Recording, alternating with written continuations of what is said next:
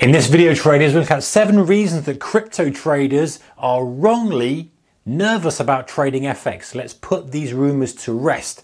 Stay tuned.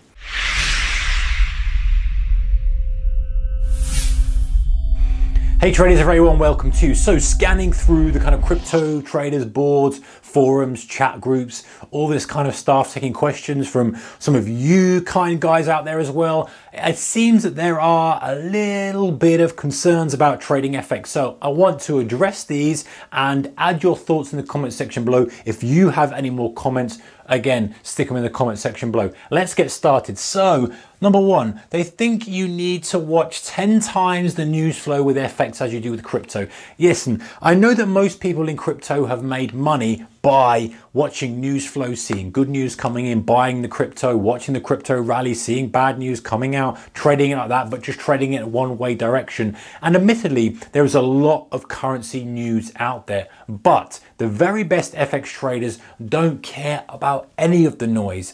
Or news, should I say. They treat the news as noise. They are just looking at the chart pattern. So in other words, like you were doing with crypto, as it's starting to rally, you're waiting to buy a pullback. That's exactly what FX guys do, whether it's yen, pound, dollar, Swiss franc, whatever. It's the same kind of thing. It opens up more opportunities actually, but if you wanted to keep your existing strategy you're familiar with in crypto, it will transfer usually very nicely into FX, and you don't need to be monitoring all the news flow. You don't need to be an expert, which just brings me to number 2. They think you need to understand the moves.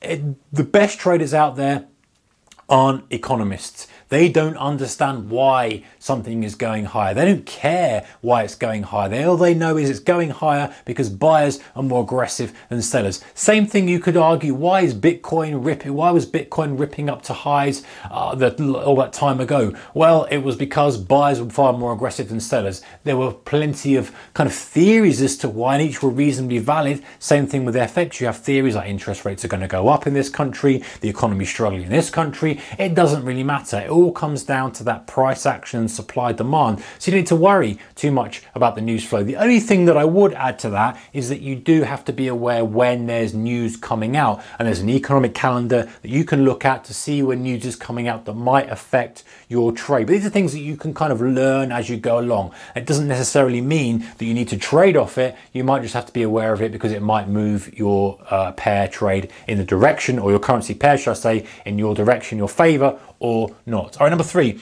they think the risk reward ratio is inferior. And do you know, this is a little bit of a fallacy, I think, because yes, on normal kind of chugging day-to-day stuff, many of the currency pairs are reasonably quiet. They're reasonably inactive. Not a lot is going on. They're chugging up a bit, they're chugging down a bit. They're kind of in a reasonable range, whereas some of the cryptos are kind of ripping up multiple 10% down. And the assumption is that because it's a bigger move, you've kind of got better risk-reward ratio.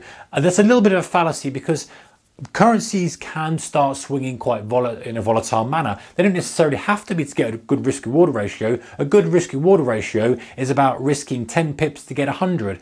You know, it's about that stop versus that limit, that take profit versus the stop. That's the ratio you're looking at. So even if it does only move 200 pips in a day and the percentage move is way smaller on, say, US dollar JPY, which is Japanese yen, compared to, say, Bitcoin or Ethereum or one of the other cryptocurrencies, the point is you can have a much tighter stop, and because the spreads are so much tighter with FX, it means you can have a much tighter stop, and it's automatic and it's risk, and it kind of comes out of the position for you immediately as it goes against you, this kind of stuff. So you can tighten up your risk, and therefore, even though reward isn't necessarily multiple percents, it's still enough to make that risk reward ratio pretty decent. Okay, number 4, bit of an odd one this, but I came across it quite a lot, believe it or not. They don't think it's cool to trade FX. I don't know about you guys, but I don't really care about what's cool or not. I just want to make the most money as possible, whether that's trading Bitcoins, whether that's trading currency pairs, whether that's trading crude oil, whether that's trading lean hogs, whether that's trading orange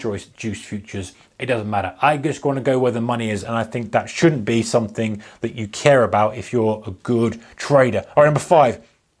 They think you're playing against the big guns. Yes, you are. You're playing against the biggest guys in the world. You're playing against governments, sovereign wealth funds, hedge funds, big traders, And that can be a good thing for you, because if these guys have got to move large amounts of money around, you are trying to ride their coattails. You don't have to move large amounts of money around.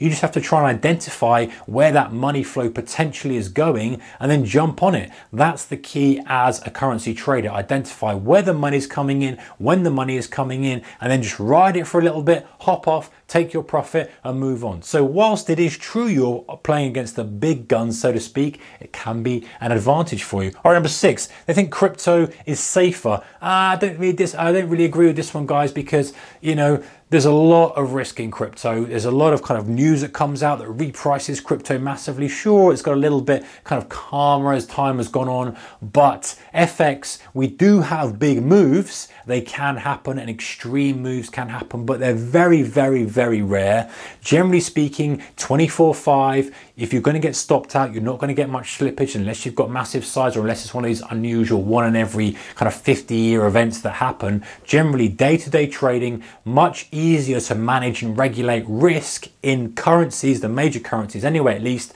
than it is in stuff like Bitcoin, altcoins, any of the other cryptos out there. Number 7, they think you need a large starting capital. Again, this is completely false, guys. This is not true at all. You can get started with a really small amount of capital. Check out the link in the description section below if you fancy having a go at trading currencies and any other things that a lot of financial traders trade, but it's not a large amount. You don't need to have a large amount, just like in crypto where you can buy a kind of percentage of a coin, a very small minor amount that doesn't really mean a lot to you, but you can get a good feel for it. Same with currencies. You don't have to be buying massive £1,000,000 and thousands of dollars worth of thousands of contracts worth of currency. You can trade with, you know, very small amount of money, risking very small amounts just to get a feel for it. And if you trade and you like it, then that's great. You put more money in. If you don't and it's not for you, then you don't even get off the demo. You don't even have to get off the demo. So anyway, guys, there's 7 reasons the crypto traders are, in my opinion,